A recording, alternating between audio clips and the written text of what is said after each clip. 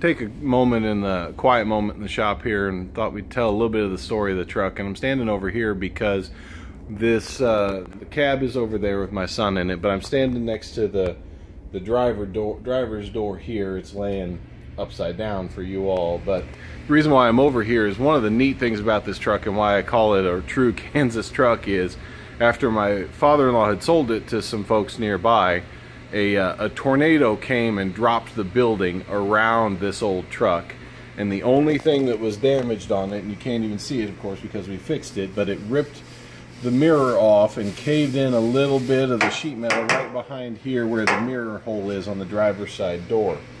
And so that's all been fixed, but the truck has had a pretty good Kansas upbringing from that. So there's my son in the cab. So a lot of the work that we did, a lot of these old trucks had some common problems here, and we'll walk through some of the work that we've done on this one so far.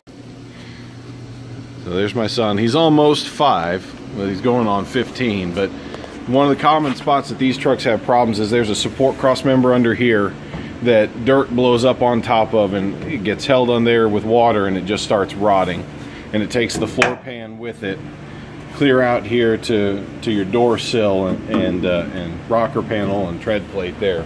The other spot that it does, and we've still got a little bit of rust here to fix and fill, but the cab mount is right behind here. Yeah, put your hand down there, that's wonderful. Cab mount is right behind there, and it collects dirt and holds it against it as well. And both of these spots were a problem on this truck on both sides, but we've since taken care of that and fixed it.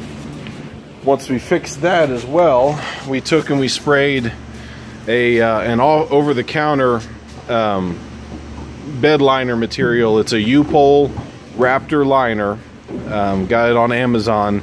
It was a bit over $100 for 4 liters of it, and it included the spray gun for it. I've used 3 of them, and I've done the entire bottom of the cab and up the front inside of here, and I've also done the inner fender that mounts here. I've done the inside of those inner fenders. They're sitting over there on the other side, primed and bed linered on one side and ready to get chassis black painted on everything. So we've got 1 liter left of it, and we'll probably do the inside of the wheel wells on the bed with that 1 liter. It'll do both sides of those and the inside of the fender there, and it may even do, I'm really considering doing the metal at the back end over there that'll be behind the wheel wells, because it gets a lot of dirt thrown up into it. So and again, the truck belonged to my father-in-law, and we used it to harvest wheat. We ran it as of all things, a half-ton truck. We ran it as a fuel truck, and you see that white and that red fuel tank sitting up there on top of that big 2-ton dually Chevy truck there.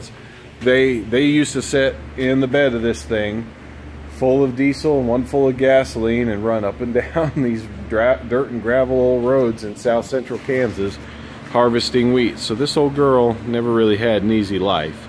But we're getting her cleaned up, and she'll run for another 50-odd years, I'm certain of it. I keep telling my son that, you know, father-in-law asked me, do you want to sell it or anything like that, and I tell him, well, Terry, my coffin will fit right here between the wheel wells.